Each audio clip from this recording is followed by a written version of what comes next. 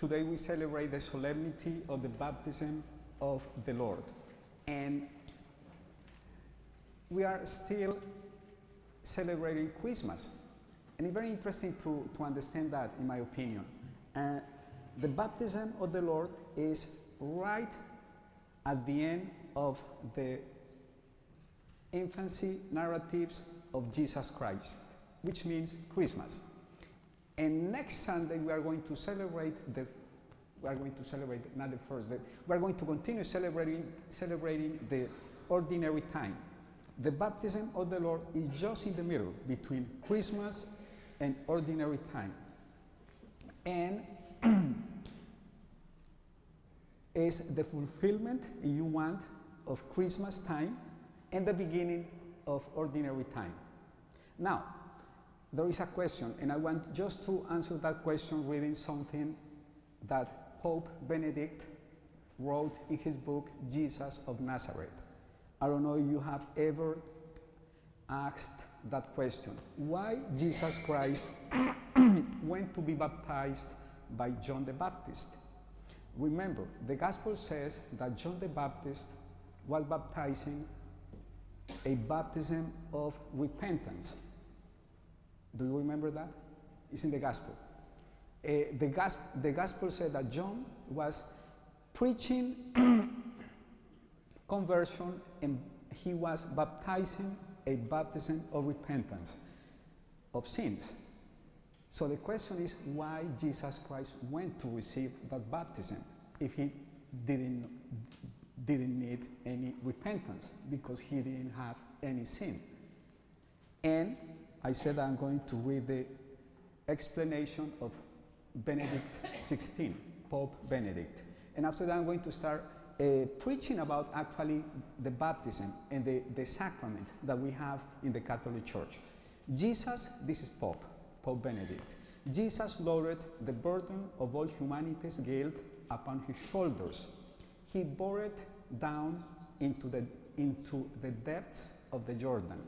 He inaugurated his public activity by stepping into the place of sinners.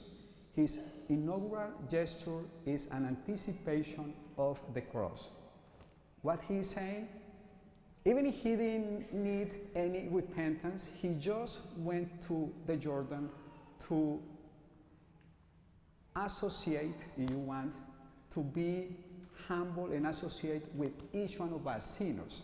And Pope is saying that there is an inaugural gesture that anticipates the cross. On the cross, Jesus Christ took the sin of all humanity and he redeemed us. So there is something similar when he went to the Jordan to receive the baptism.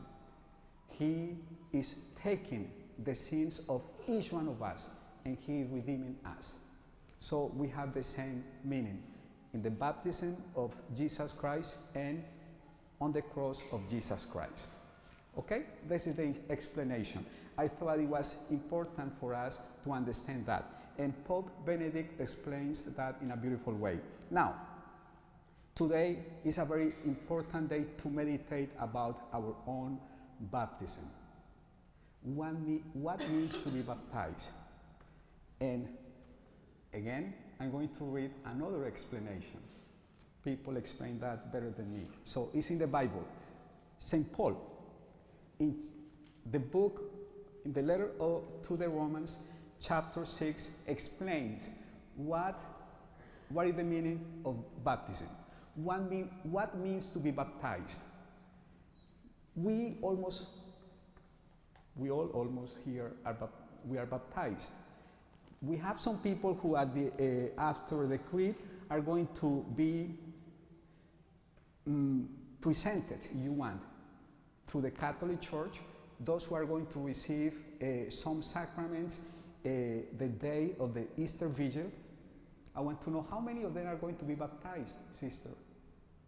4? So these 4 people are going to be baptized at the Easter Vigil. And for them, it's very important to understand what St. Paul says, and not only for them, for each one of us who are baptized. In chapter 6, verse 3, you can read that. And I invite each one of you to go and read that and meditate about the meaning of our baptism. Are you unaware that we who were baptized into Christ Jesus were baptized into his death? We were indeed buried with him through baptism into death, so that just as Christ was raised from the dead by the glory of the Father, we too might live in newness of life. So St. Paul is saying two things. In baptism, each one of us were baptized into the death of Jesus Christ. Let us say that in another word. In baptism, we went to the tomb with Jesus Christ in a spiritual way. We went to the tomb. But because we went to the tomb in baptism, we were raised to a new life, the resurrection. This is what St. Paul says, which means we are grafted on, immersed in the life and the death of Jesus Christ to be able to raise like Jesus Christ. That's the theological meaning of baptism. So that's why St. Paul says that he doesn't live anymore. That is Jesus Christ, the one who lives in him. Our life doesn't belong to us. It belongs to Jesus Christ right now, because we were baptized in the life and the death of Jesus Christ. And you're going to say, so, and what? It sounds beautiful, what? Let me give you 3 implications of that, okay? 3. The first one, you say, what? The first one, we all are members of the same, as St. Paul says, mystical body. We are immersed in Jesus Christ. So we are interconnected, if you want. Now I cannot say, and I hope you are not going to say, there is a Christian, a Catholic suffering. It's not my problem. Let me tell you something. It is my problem. If the mind says there is a heart problem, the mind says it's not my problem, I think the mind is going to say, oh, it's my problem. If the heart doesn't work one day, the mind is not going to work. What is the name of this finger? How do you call this finger? Pinky. Pinky? Pinky. The pinky cannot say, there is a heart problem. Pinky, it's not my problem. If there is a heart problem, the pinky are going to end to work. You know what I mean? It cannot work. We are interconnected because we belong to the same body since the day of our baptism. Let me tell you something, that's very important. Many people, many Catholic and baptized people don't think about that too much. We live, and I'm so sorry to say that to you here in the United States, but here in this country, don't get me wrong, it had many beautiful things about that. We are a very individualistic society. We have that problem to connect with others. Baptism is teaching us and telling us you are not an isolated people. You are interconnected in a spiritual way. Somebody suffering there, I am suffering here. You suffer is my suffer. I mean, we suffer together, and we have to be aware of that. We cannot live a life of isolation, if you want. That's the first implication. I'm saying that, but St. Paul says that. St. Paul says that, again, in a beautiful way, better than me. We are members of the mystical body. That's what St. Paul says. We are like a body, okay? Now, the second implication, if We are interconnected. Before I say that, that's why, and I want to invite you before I go to the second implication. Do you know the corporal works of mercy? Do you know them? Go online, it's free, Google, and you can see them. It makes perfect sense.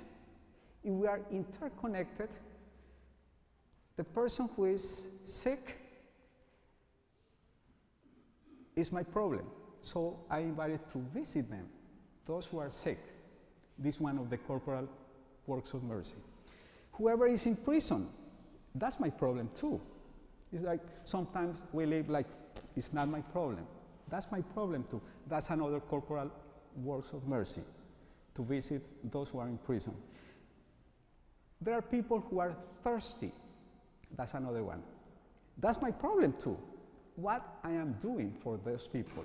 There are people who are hungry. What I am doing about that. That's another one. Now you don't have to go to Google. I'm telling you the corporal works of mercy. So go ahead and see. And that makes perfect sense because we are interconnected. I cannot live like nothing is happening to me if somebody is hungry. I cannot live that nothing is happening to me if somebody is thirsty. I cannot live like nothing is happening to me if somebody is suffering of any sickness. I have to do something. We are interconnected.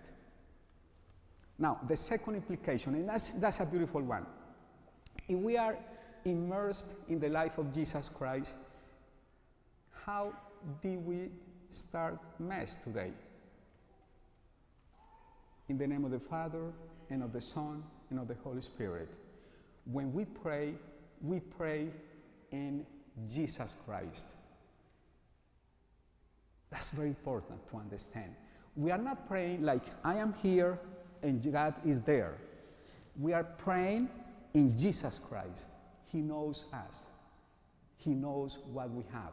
He knows what we brought today to Mass because we are in His life. We are together immersed in the life of Jesus Christ. And in the day of our baptism, this life began. And like any life, what do we need to be alive? We need to eat, we need to feed that life. The spiritual life is the same thing. We need to feed that life every single, for us, Sunday, coming to Mass. So there is a spiritual life that needs to be fed. That's the second implication. And we pray with Jesus Christ, immersed in Jesus Christ. Okay? And the last one, because I don't want to be too long today. The last one, and it's beautiful too. We are celebrating the incarnation of Jesus Christ. God, the 20th Christmas Day, I was preaching at 11 a.m., that very sad day. God, the Son, became one of us. He took flesh in Jesus Christ. This is what we celebrate during Christmas time. But let me tell you something. Today we have to celebrate, if you want, a second incarnation. God, Jesus Christ, is incarnated in the Catholic Church. Remember, we are His body, so He is living in us. You got it? So now, some people say, when something happens, praying to God in a beautiful way, actually, too. I'm going to do the gesture. God, why do you allow that to happen? Why you are not doing anything? Now let me pull the, how do you say that, to turn to you. If we are the body, the question is not why Jesus Christ is like He is there, is what we are doing. Remember, we are the body of Jesus Christ. What am I doing in that precise moment to change that, how I am acting. We are the mind, we are the heart, we are the hands, legs of Jesus Christ.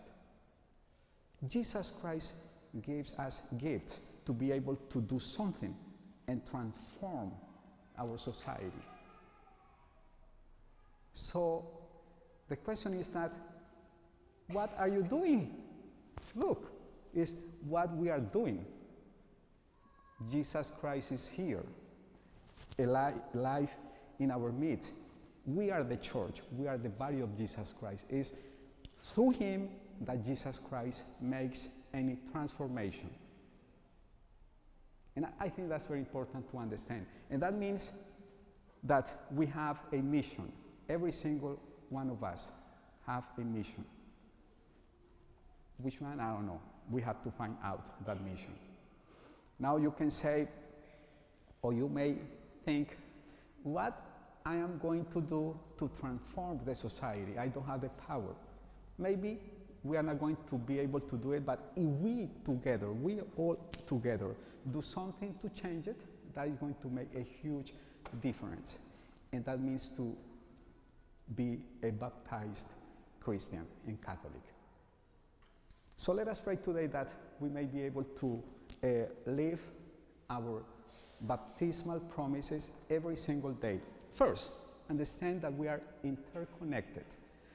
I don't want to listen anymore that if somebody is suffering, that's not my problem.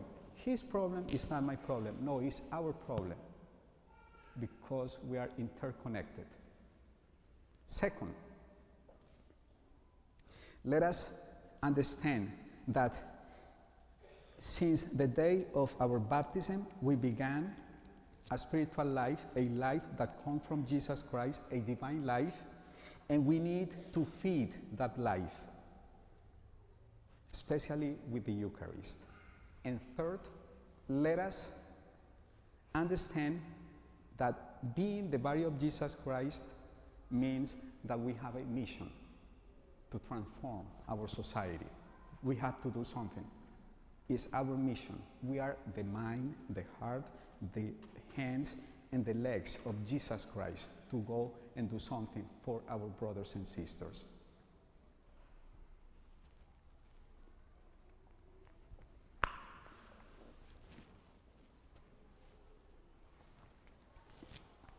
Please stand.